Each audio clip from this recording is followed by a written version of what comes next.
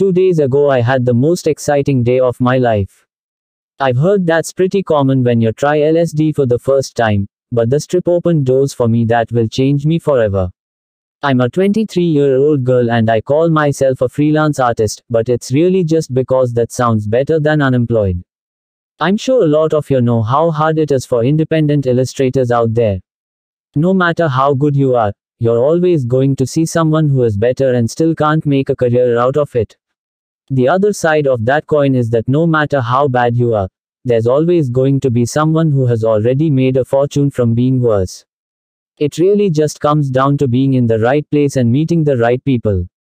Well, I live in New York, as good a place as you can find for the arts, but I've always been extremely introverted. Like if someone is knocking on my door, I lie really quietly on the ground and wait for them to go away. It's hard for me to go hang out with the people I do know. Attending the parties and social gatherings that are essential for making career advancing connections is impossible. It's not like I don't have friends or anything. Well, okay, so I only have one friend, but that feels like more than enough. Anyway, my one friend Jordan decided the best way to help me 51 sleepless nights 166 was for us to take LSD together and talk through my social aversion. I was hesitant at first. I'm pretty sure he has feelings for me, and I don't want something to happen and ruin my only friendship. Who knows though, maybe it would teach me to get close with another human being for once and something could work between us. Either way, I was desperate to change my life. I've heard some amazing stories about how psychedelics can open your mind and alter your perspective, and I ended up agreeing. Opening your mind is one way to describe it. Blowing a hole through one side and out the other to splatter on the far wall would be better. In the glorious moment of the peak of my high, I was completely invincible. My art was divinely inspired, my personality infectious and debonair, and my future success inevitable. Between my magnetic confidence and Jordan tripping out of his mind, we decided it would be a good idea for me to give him a tattoo. If you're cringing right now, I get it. To a sober person, it sounds like a terrible idea. But I was swimming through an ocean of color and the muse was singing softly in my ear. The needle of the tattoo gun danced an intricate ballet across his back which wasn't so much seen as experienced in its own dimension. I was the ink in his skin, pulling veins of light straight from the air to imbue into my creation. Not to brag, but I've been drawing my whole life and I'm pretty damn good, but this was the first piece of art which has ever come alive for me. Once the LSD had worn out of our systems, we admired it again and holy shit. Jordan was wearing a picture of the infinite cosmos being condensed into the soul of Tobias Wade, Com 167, a solitary human, interwoven with such sublime color and beauty that I felt the two were inseparable and the same. Even sober, neither of us could look upon the masterpiece on his skin without tears in our eyes. The trip did something strange to me though. I was so hyper-focused on my career that I couldn't think of anything else.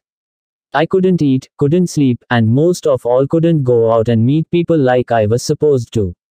I was just obsessively trying to draw the tattoo over and over again, but every time it would look like a cheap, broken doll trying in vain to imitate that living masterpiece. I ran out of paper, but I didn't want to leave to get more, so I just kept drawing on every surface around me. The walls, the counters, even an entire roll of toilet paper was unraveled across the floor to make space for my doodles. It was so frustrating I wanted to die. I needed that feeling of progress to keep me sane while approaching this impossible dream. Failing to replicate what I had already done just felt like a huge step back. I was crying when Jordan came back to visit that night. The best thing I could ever do was already done, and I would never become a real artist. I was going to end up some crack whore in a back alley somewhere, desperately trying to get any fix which would bring me closer to that perfect creation which I could never approach while sober. Don't worry though, the story has a happy ending. Even if I couldn't force myself to go out, Jordan was a social butterfly. He had been showing off my tattoo all day long, and he had some big news for me. Andrew Krebs, the manager at Andrew fucking Krebs, 151 Sleepless Nights 168 of New York's, the world's most renowned art galleries, had seen my tattoo. Even crazier, one of his exhibits, Row Etheridge, was just cancelled due to some licensing issue and he desperately needed a new piece by tomorrow morning. Tomorrow morning. But how in the world was I going to have something ready by then? He'd seen the best I can do, and nothing else in my portfolio even came close. If I tried to bring my old stacks of watercolors and crumpled canvas to Andrew Krebs, I'd get laughed out the door.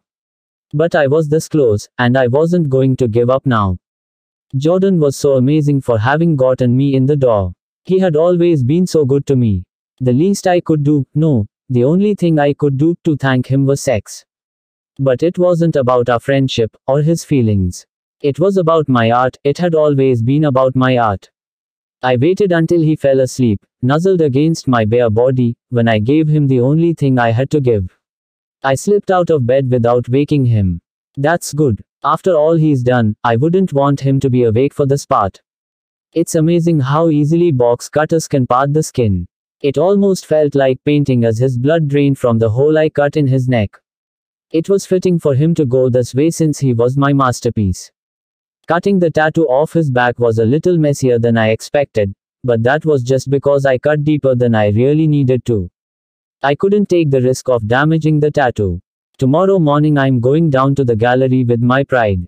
Thank you, Jordan. You're the best friend a girl could ask for.